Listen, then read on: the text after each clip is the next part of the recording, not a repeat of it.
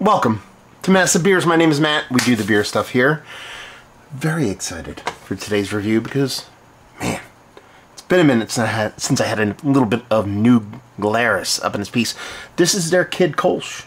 Yeah, I have never had this before. I was lucky enough at my new job, woman I work with directly, awesome woman. She has family out in Wisconsin. She went to visit, and me being at the company for, you know, just about a month, I'm like, yeah, you need to bring me back some new Glarus when you... She's like, what? I'm just like, oh, totally, I'll do that. So I said, just give me a case of Spotted Cow. I didn't want to, like, bother all that much.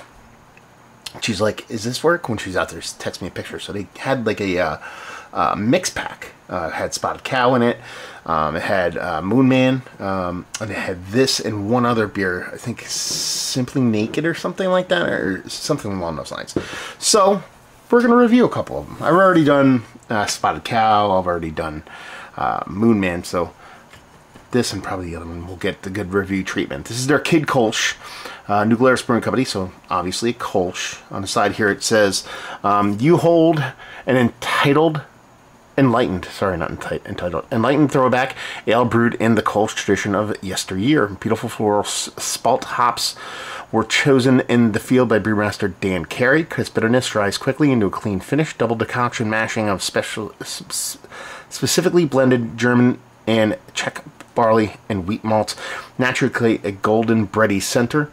Old world top fermentation imparts lilting, sorry man, words are hard. Lilting fruit notes to softly round out this 100% naturally carbonated live ale with a friendly bounce. Done and done. Do we get an ABV? It's got to be low. I don't know if New Glarus puts ABV in their bottle because I didn't see this on here at all. We'll guess, and then we'll look it up towards the end. How about that? Makes for a fun game. So give that a pop. Nice hiss on it. I got my lager glass out. Sure, Kölsch, but you know, works.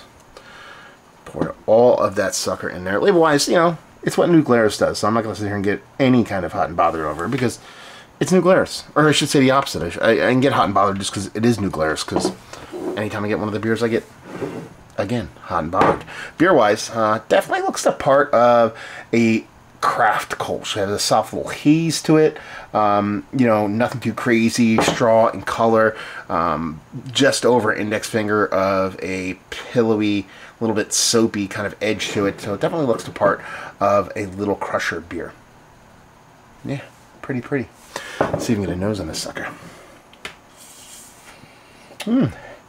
Very much malt driven here. In that combination of that that wheat and malt combination really does shine through here.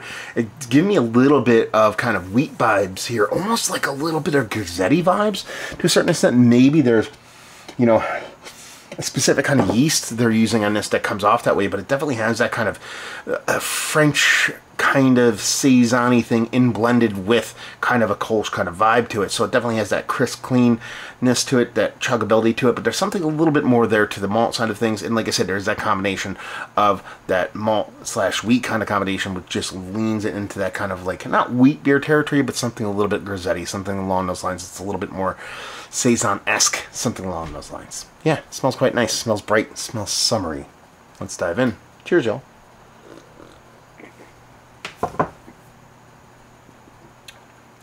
Wow, I wasn't thinking it was going to be that bittering. Not that it's crazy bittering. It's not like Czech level pills kind of bittering. But it has this nice pop of bittering to it, in combination with this nice, beautiful fruitiness. And again, this floral fruitiness that they kind of talk about in the label really does come through here. Very much kind of like, again, I came leading into that saison-y kind of vibe to it. It has that little bit of kind of flora, fauna, kind of open inoculation kind of thing going on, to where it makes me think kind of a saison, like very kind of more wild, like not sour, not tart, none of that. It's just the way the yeast kind of comes off here, the way that plays with the malts and the hops, it really does come off as more of a Grisette. I keep going back to the word Grisette because I think that's the best way for me to kind of compartmentalize this beer, because it really doesn't come off as a traditional Kölsch for me. And that combination, or that base malt with that wheat, gives you a little bit of wheat vibe.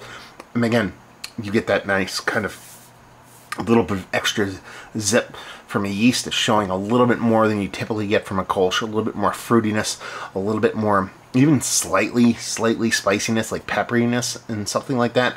And then when you combine those little bit of kind of old school kind of hops in there, it comes off very much kind of like, I might even shift to like Belgian table beer kind of vibe to it. That's the way this really does come off for me. I'm not hating it.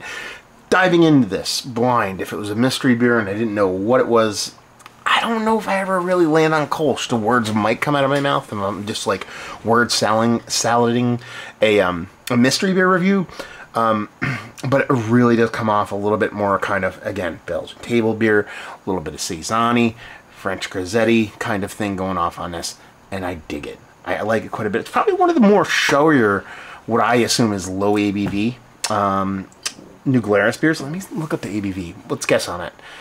Kid Kölsch, I think it's 5.2. I want to go lower, but there's a touch of heft to this. Again, not huge, but 5.5, so we're close. That has me getting a little bit higher in ABV. But yeah, let me shut down this blaring white screen. So yeah, I think this is actually a very pleasantly surprising, delicious beer outside of what you expect based off of the name on a label.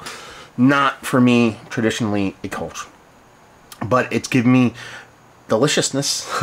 So if we're, doing the whole BJCP thing, which we don't do, we'd knock it on style, but we're not going to do that. We're just going to say it's a delicious, lowish ABV crusher, and I dig it. I dig it. Done and done. This is one of the better Kölschers I've had as late. It's not really a Kölsch. One of the better table beers, lower ABV ales.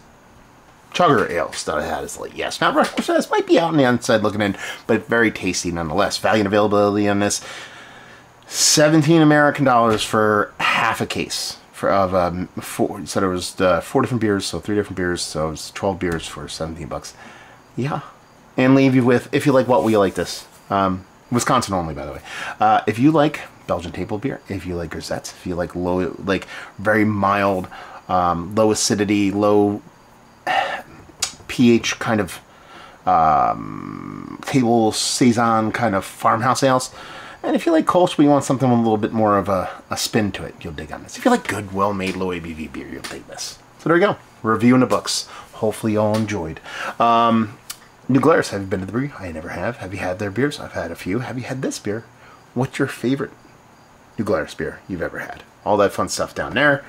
Hopefully you enjoyed the review. Hopefully you're enjoying a little bit of Kölshy goodness right now. Hopefully see you next time. Cheers, y'all.